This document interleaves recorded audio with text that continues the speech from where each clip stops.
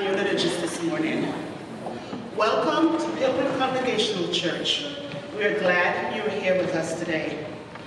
Pilgrim is an open, affirming, and actively inclusive community of faith, welcoming all men, women, and children, and grateful for the wholeness of the human community that we experience in diversity of race, marital status, family composition, sexual orientation, socioeconomic status, age, and physical or mental challenge. We invite all who hear the call into this faith community to participate fully in the life and ministry of the church. We promise to do our best to encounter each person with love, care, and respect. Welcome. Oh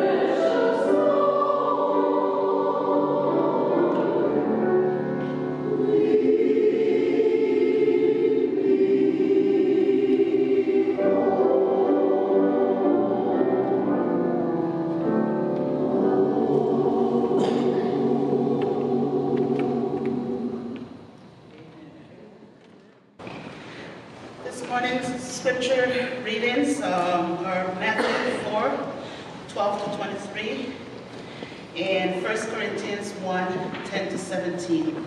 This is from the Common English Bible. Maureen sort of touched on the Corinthians part already. The Matthew chapter is about Jesus starting his ministry, walking along and finding his disciples.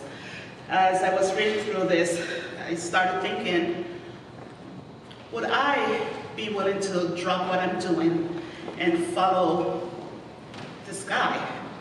I would say not. I was just having a conversation with my son the other day, and he was talking about moving and about, possibly looking for another job closer to where he'd be moving to. And I remember saying to him, don't let go of the bone for the shadow. And I felt like in some ways that's what the disciples were doing, and it worked out for them. Now, when Jesus heard that John was arrested, he went to Galilee. He left Nazareth and settled in Capernaum, which lies alongside the sea in the area of Zebulun and Naphtali. This fulfilled what Isaiah the prophet said.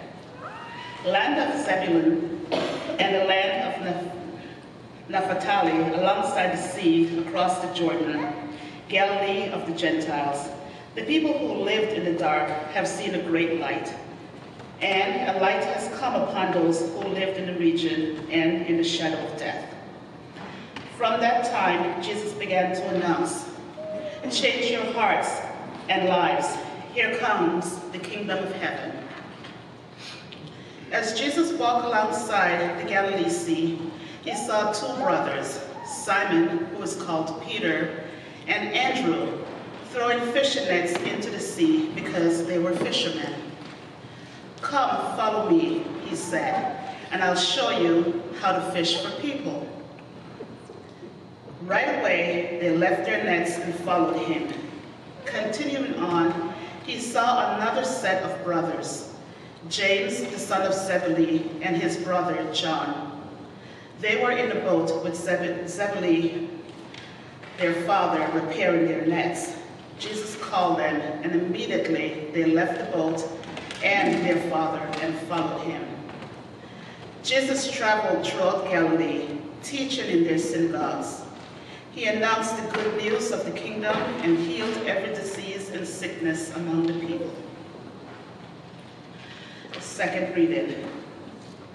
Now I encourage you, brothers and sisters, in the name of our Lord Jesus Christ, agree with each other and don't be divided into rival groups. Instead, be restored with the same mind and the same purpose.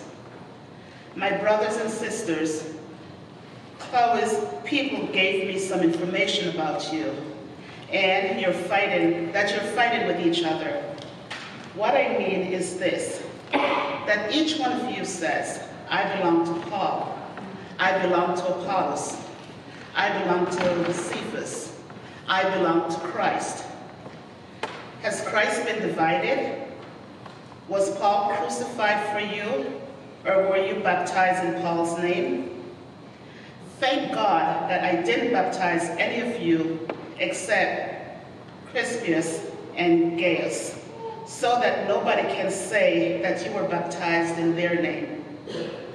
Oh, I baptized the house of Stephanus too. Otherwise, I don't know if I baptized anyone else. Christ didn't send me to baptize, but to preach the good news. And Christ didn't send me to preach the good news with clever words so that Christ's cross won't be emptied of its meaning. The message of the cross is foolishness to those who are being destroyed, but it is the power of God for those of us who are being saved. A word of God for the people of God.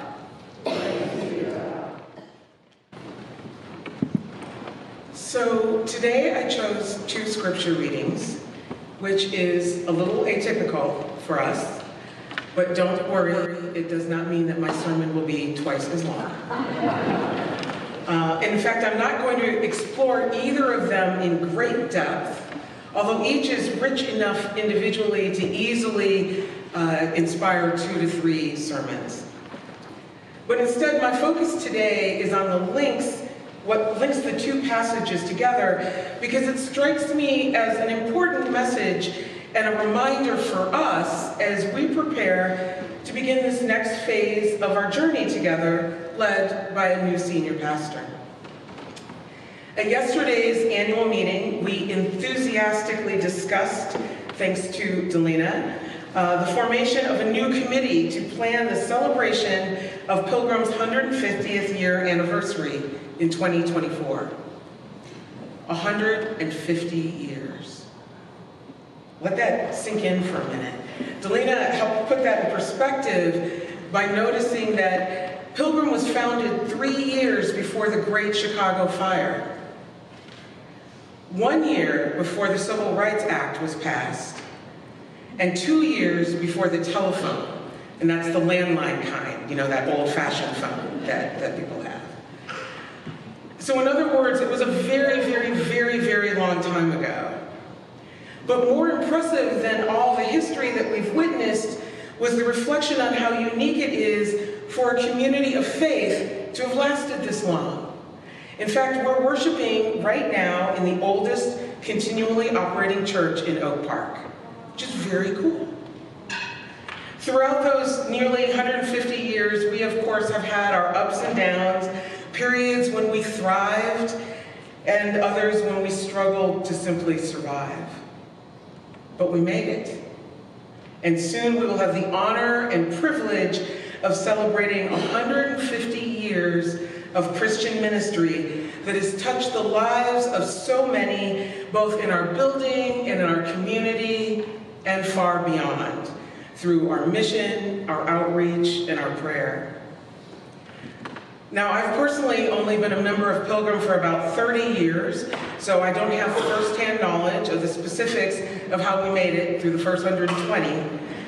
But I'm guessing that the part of that equation is that as a body, we have been able to maintain an active and focused commitment to doing the hard work of the gospel, doing justice, loving kindness, and walking humbly with God, speaking truth to power, welcoming and building community with those whose conventional wisdom views as outsiders, unworthy, invisible, those who in Jesus' day would have been labeled as unclean. This is the call that Pilgrim has been faithfully and persistently responding to for nearly 150 years. And it's the same call that Peter and his brother Andrew and James with his brother John responded to when Jesus said, "Follow me." And we're doing it together as a community. As Joycelin said, if any one of us had been walking by and heard that call, we might have said, maybe after I do a couple things, or a little later, or are you talking to me? Maybe that was someone else. But we've done it in community, and that's what's been able to make it work. It's a call that is familiar, yet always fresh with new challenges and always relevant. And it's always compelling because each of us, in our own way, understands, hopes, and believes that the current state of the world is less than perfect, and it doesn't have to be this way. This isn't God's wish for creation, and those who agree are called to do something about it. And so we come together as Christ followers to discern what needs to be done, align on how to do it, and put our faith into action, which is where things tend to get a bit more complicated. Because while we're united in our desire to transform our current reality, it is highly likely that we have different ideas about the best way to make that happen. And perhaps even specifically what the desired outcome looks like. These types of differing opinions and preferences have the potential to divide and weaken the church, which is exactly what Paul was concerned was happening in Corinth. In some ways, it's reassuring to know that church conflict is as old as the church itself. Scholars aren't exactly sure of the nature of the conflict that Paul is referring to, but it's clear that he is concerned that the good people of the church have begun to draw their identity from something other than the gospel. They are prioritizing their identity and relationship with the leader who brought them to the church over their identity and relationship with Christ, the reason for the church. Paul had received word that there were some attitudinal divisions and bickering amongst the congregation, and the source of these disagreements was likely the sorts of common, everyday things that come up when working in community. Some scholars have even suggested, based on the translations, that there might be sort of petty, perhaps caused by jealousy or frustration at failure to get one's way. At any rate, we know that at this point they weren't full-scale divisions or more serious theological differences, but small disagreements can grow into permanent divisions, which is what Paul wanted to prevent. There were some members who claimed Paul as the authority concerning the way we do things around here because he was their founding member, even though he had moved across the Aegean and was carrying out his apostolic work in Ephesus now. There were others who preferred to reference the teachings of Apollos for guidance. He was the minister who had been there most recently, and from their perspective, his strong intellect, powerful sermons, and command of the scriptures validated the source of his authority. Still others gave priority to the teachings of Cephas, or Peter, as the authority because he was one of the original apostles. Paul appears to find these split loyalties both concerning and frustrating, and fairly aggressively urges them to stop focusing on what divides them and instead focus on what unites them. Their desire to follow Christ in the work, doing the work needed to create a just and peaceful world for all. But Paul's call for unity should not be interpreted as a call for uniformity. The remainder of 1 Corinthians makes abundantly clear that Paul doesn't believe that all believers must have identical views on all things or that they must walk in lockstep. Which is awesome because, as you can see from the Fry exercise, that is not going to work at Pilgrim. Luckily, it's not the way of the UCC either. One of our denomination's mottos is, in essentials, unity; in non-essentials, diversity; in all things, charity. The unity that we seek requires neither an uncritical acceptance of any point of view nor rigid formulation of doctrine. Unity in faith does not mean uniformity in thought and practice. Given that we at Pilgrim want and honor diversity of all types in demographics, in personal experience, skills and interests, in thought and practice and expressions of faith, I want to close by spending a moment reflecting on the last part of that phrase, in all things charity. Like the church at Corinth, at Pilgrim we are blessed to have many passionate members with strong points of view. And although we might not see ourselves aligning ourselves specifically with this pastor or that leader, we definitely have a wealth of ideas and enthusiasm concerning things we'd like to start doing, stop doing, keep doing with a little tweak. Plus, we have our don't change this or we won't be the Pilgrim anymore sacred cows. Creative energy is the fuel that will help us to maintain the relevancy and effectiveness of our ministry for the next 150 years, so that is indeed a blessing. And it is also important to remember and honor the essence of who we are as a community. What made us want to return after our first visit. What keeps us coming back, in some cases year after year. So one of our challenges going forward will be to hold these two forces in healthy tension. During our 2 years of transition between settled pastors, you have graciously and bravely explored many new things with Pastor Michelle and me. And in some measure, our openness to experimentation has benefited from the fact that this has been called out as a clear time of transition, a safe environment to try things because it's temporary. For some of us, it's relatively easy to be tolerant or even supportive of a new idea if we don't think it's going to become a permanent fixture. It can be much more difficult if our thinking is something along the lines of, this is my window of opportunity to influence the status quo for the next 150 years, to create a new tradition. And while I know that sounds very ridiculous, I'm guessing that some of us have experienced that when the new pastor gets here, we'll blank, fill in the blank feeling. And I'm willing to bet that we don't all want to fill in the blank exactly the same way, which is great, because there's strength in our unity and our diversity as long as there's charity in both. In situations of church conflict, whether it's over something that seems very trivial or something that is clearly significant, being right is never good enough if there is no love. Being right is never good enough if there is no love. Because although we pursue many of the same goals as other social justice and charitable organizations, as a church, we are unique in that we are grounded in God.